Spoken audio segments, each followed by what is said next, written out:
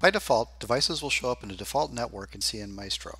To further organize your devices, cnMaestro gives you the ability to define networks and towers. It's strongly recommended that you set up your networks and towers prior to onboarding devices so that you can associate devices with networks and towers during the onboarding process itself. To get to the network and tower organization page, start at the home page and select Organize Your System.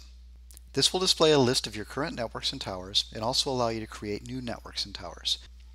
To create a new network, select the Add Network button and fill in the resulting form.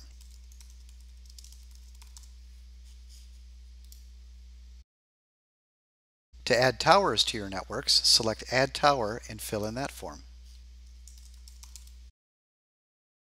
Be sure to select the correct network for the tower.